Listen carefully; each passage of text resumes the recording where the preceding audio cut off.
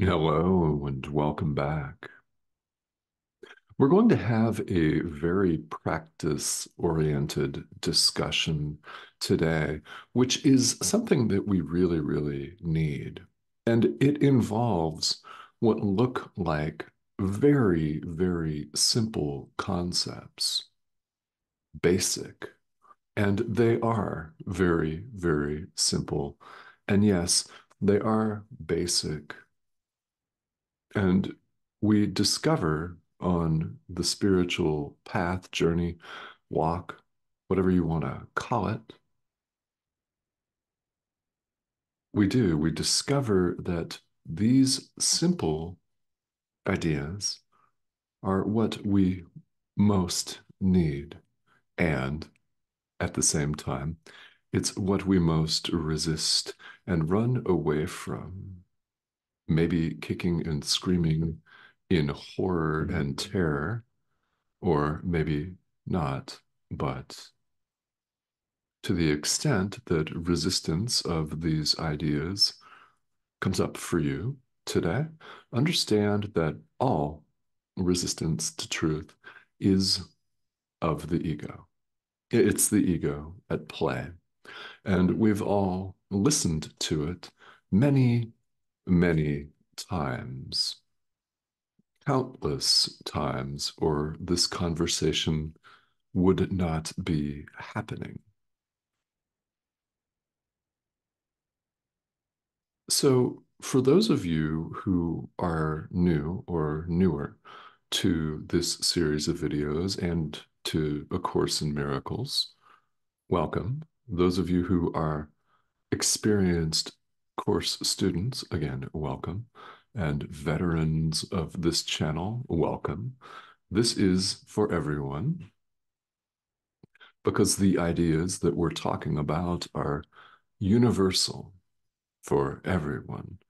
They're universally applicable, making absolutely no difference whether you are familiar with them or not, or what tradition or traditions you grew up in, if any, or that you currently practice, if any. Something has drawn you here. It is your inner teacher that has drawn you here. It is your inner teacher that had you push play. If you found yourself here on YouTube with this channel suggested to you and you don't know why, now you do know why. It is the Holy Spirit saying, pay attention to this. I've got something to tell you, and you're going to want to hear it. We often find ourselves on the path in just such a position where we find ourselves drawn to something, where we become really, really curious about something, and we're not sure why. That's why your inner teacher is speaking to you, and something really critically important has happened. And I hope you get the magnitude of this. You have chosen to listen, so thank you. On behalf of every single living thing, it's very important. So stick around. A Course in Miracles makes it very, very clear that we're not a body. This is not me. Of course it's not. When you look at your physical body, it's not you. We're more than this. You know this. You do. I know that you know this. If you did not acknowledge this on at least some level, you wouldn't be interested in spirituality at all, much less A Course in Miracles. It's quite clearly not who we are. Yet here in the world, we take it for us. We think this thing, which is 80% water and highly fallible, subject to total destruction, disease, decay, sickness, broken bones, frailty here, frailty there, everywhere we look, which gradually loses its vigor and its umph over time and wastes away? Is that really the Son of God? Of course not. Again, we all know this. It is, in fact, a very different question whether we choose to acknowledge it or not. That's up to you.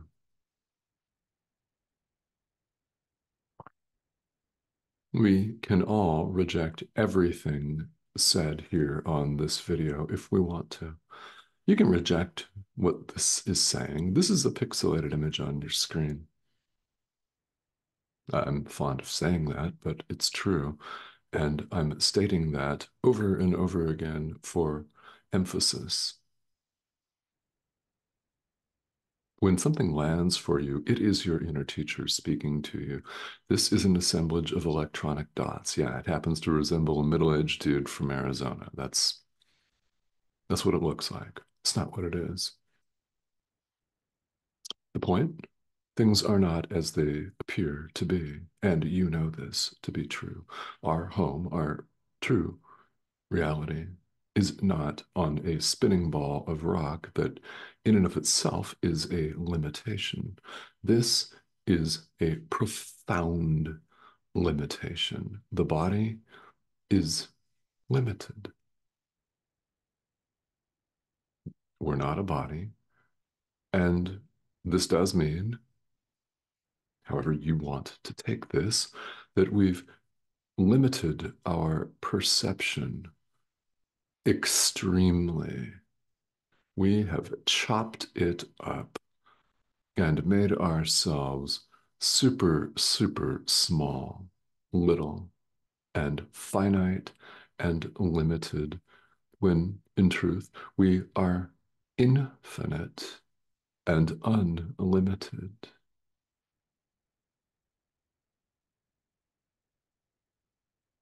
You know this to be true, don't you? Doesn't mean that to hear these ideas from your inner teacher is not scary. All manner of reactions are possible here. They really are.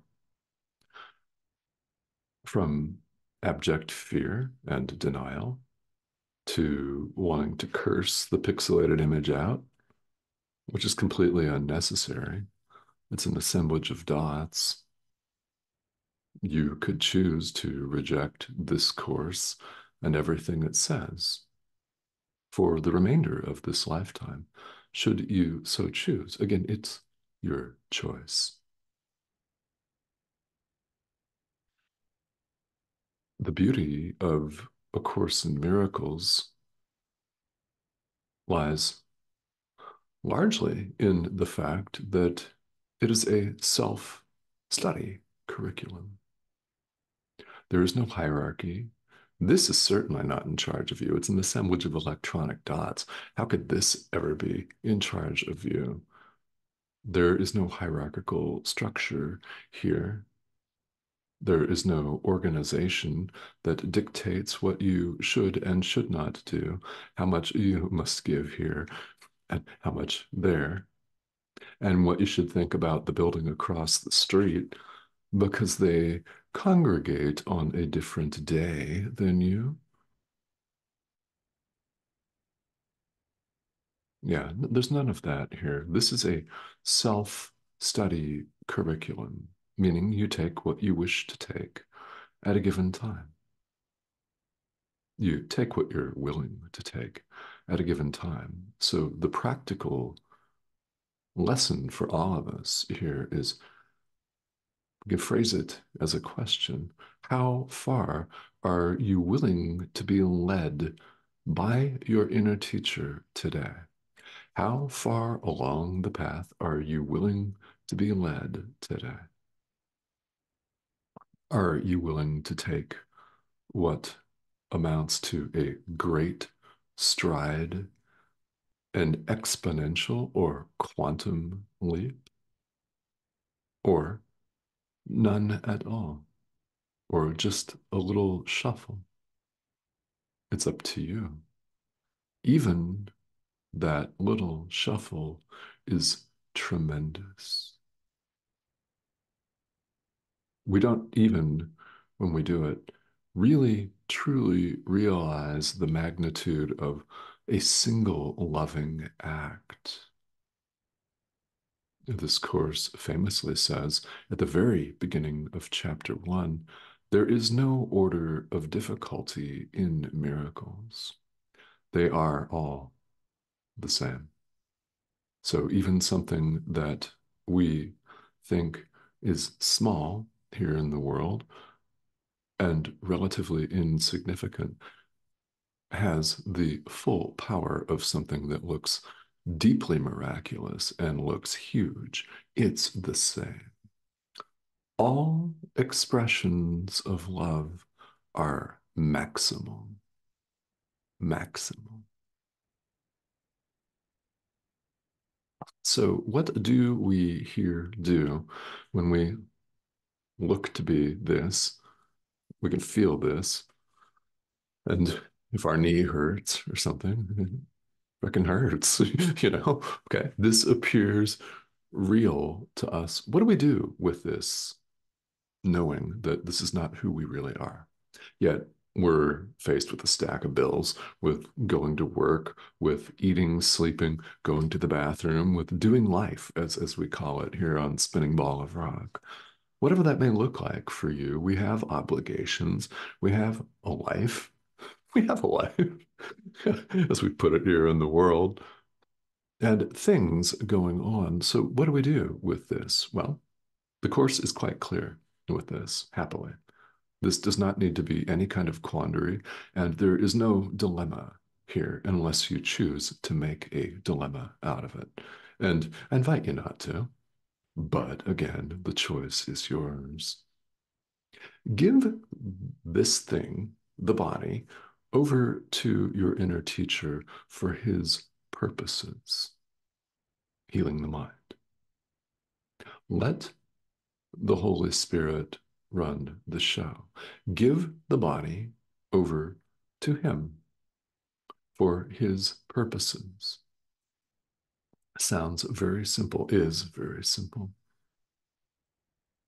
It's a simple statement, a gift that we make in our mind.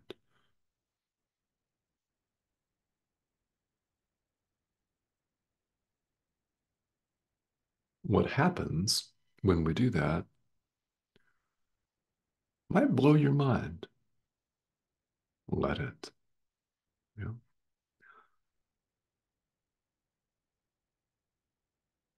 The Holy Spirit will show us. It will show you what to do in every situation. The proper use of this is as a communication mechanism.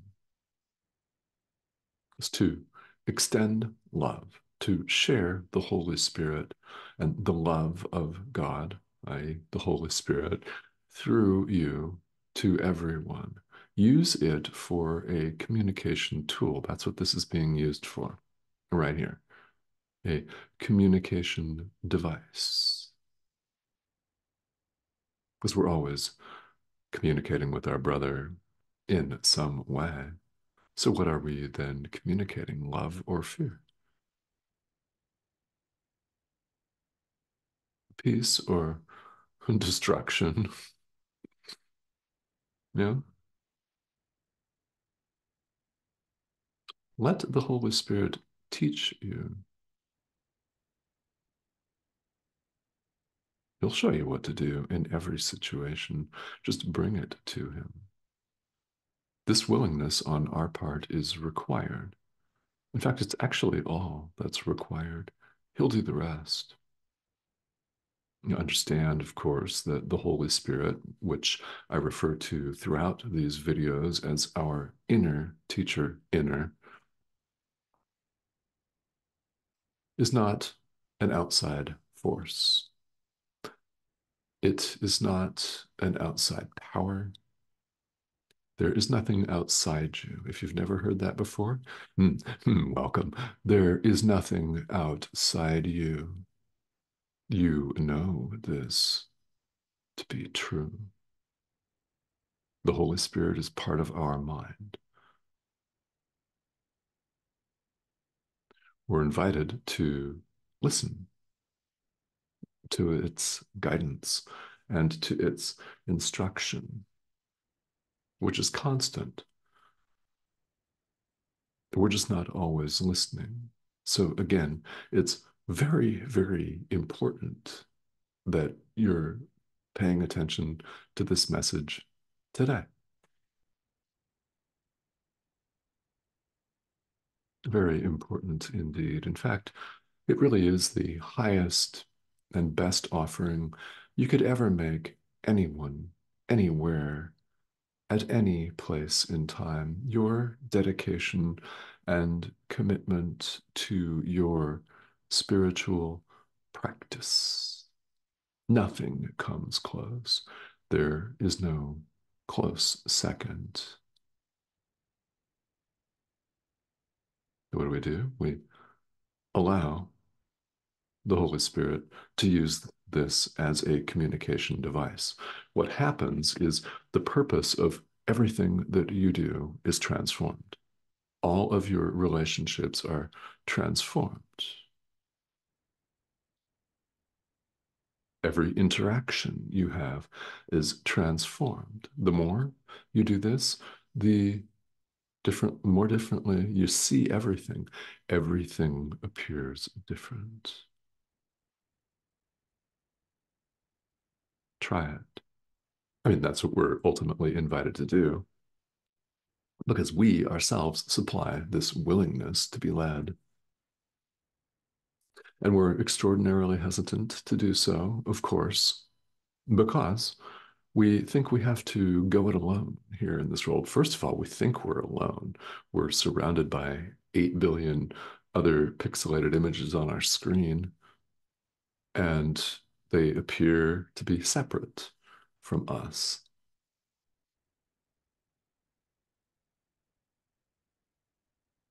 So we think that we're alone, and in this insane delusional fantasy, and I can tell you for sure it is an insane delusional fantasy. There is no separation of any kind, which you know, or you would not be here.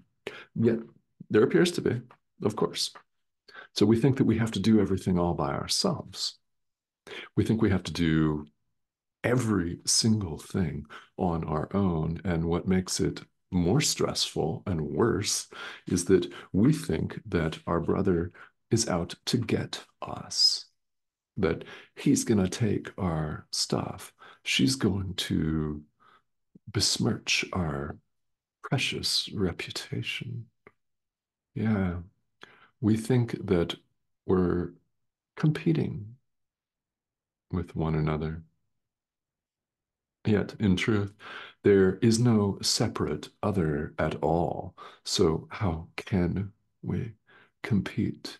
There is no opponent, none, and no one else to compete against. So, here in the world, as we've set it up with our economic systems as pretty much systems of rife competition, our sporting events are competitions. Our legal system is highly competitive. Our political systems are set up to be winner take all, win lose, right? It's so and so versus so and so. Now, there is no separation of any kind. If you've never heard that before, you'll hear it again, and maybe not from me. And you may not hear it again for the rest of this lifetime. Again, it's our choice. It's your choice as to whether you choose to follow these teachings or not. But something has drawn you in, and you're here, and many of you are longtime course students. So there's clearly something to it. Huh. It's the simplicity that we most need the repetition of. So does it seem boring? I don't know, maybe. I don't know. There are a lot of traditions out there, yet you've landed on this one that's very direct. You want to know directness? God is the only reality. And a lot of those traditions don't come out and say that, which doesn't make them wrong. This is just very direct. So welcome. We claim in life to want directness, don't we? We claim to want people to cut to the chase. What's the bottom line, especially in business, where we can't stand for somebody to equivocate at all? We become defensive and hostile toward them for wasting our precious time. Well, God is the only reality. So this does not mean that you don't exist. Oh no, far from it. The all with a capital A is the all. God extends himself. The Son of God, God's creation, us, in other words, is the extension. We are the extension of God. Like extends like. Do this math. Go there with yourself, please. Like extends like. We're known in A Course in Miracles as the thought of God. Like extends like. It does not extend unlike. Love extends love. It extends only itself. Not hatred, not fear, but love.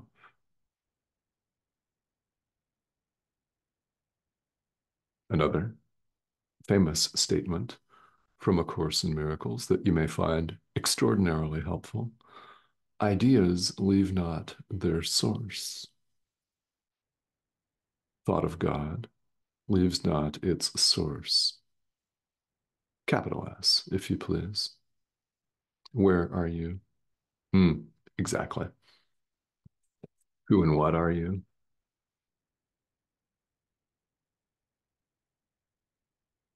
If you've ever thought that before, yes.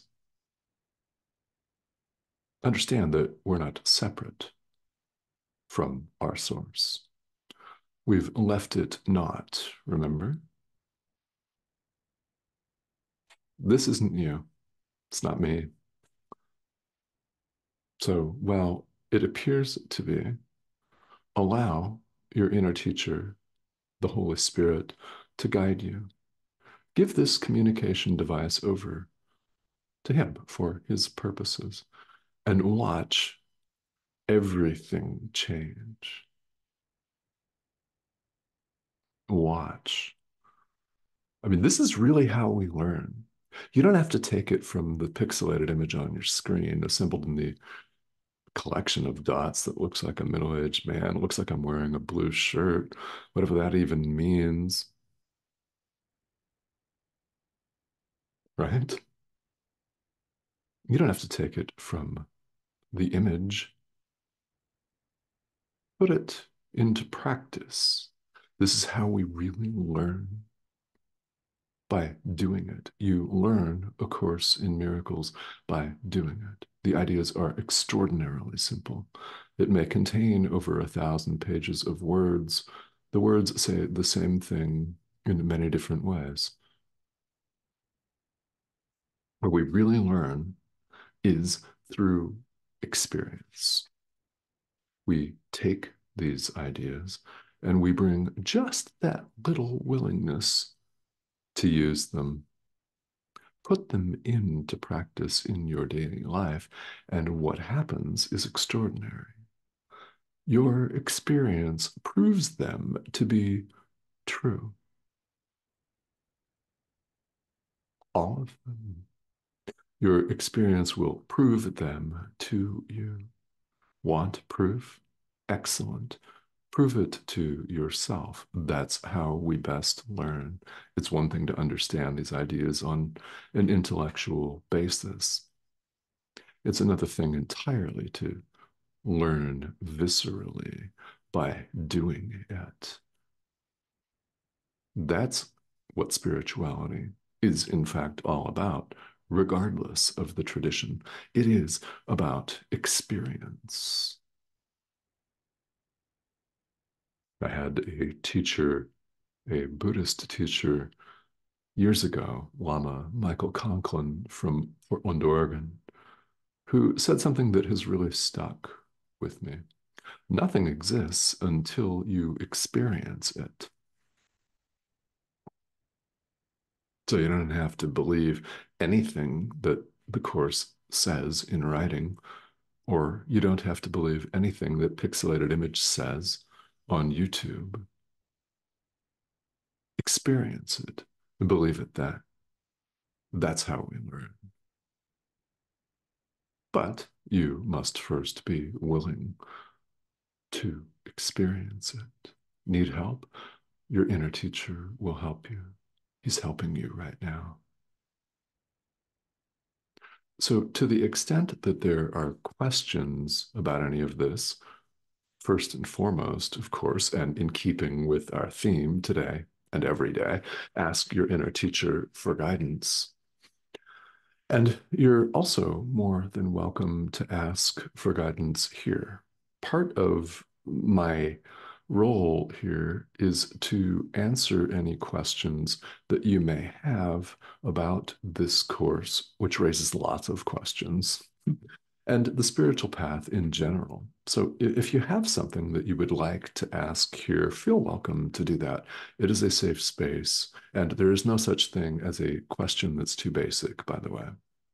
I mean, as we're told in school, often there's no such thing as a dumb question. No, of course there's not. In fact, those are the questions that you might want to ask, because I guarantee you there's somebody on the other side of the world who's thinking the same thing, but is hesitant to ask. So you could be really, really benefiting people on the other side of the globe whom you're not likely to ever meet in person in this lifetime. You could be influencing the trajectory of many people worldwide simply by asking a question. So that is an invitation to use this discussion forum for just that. Also, if you have not yet subscribed, I'd love to have you do that. Please subscribe by clicking this button here in the corner of your screen. That arrow is a prompt, and up will come a little dialog box saying subscribe. And when you do that, what will happen is you'll see several videos each week. So there are several recordings made on a weekly basis, and we're going through the text of A Course in Miracles. And I'm also more than happy to pause and do a standalone video or a series of standalone videos if needed to address topics, key topics, things that are coming up for you live. That is what I'm interested in. So please ask questions if you've got them, and I will talk to all of you again very, very soon.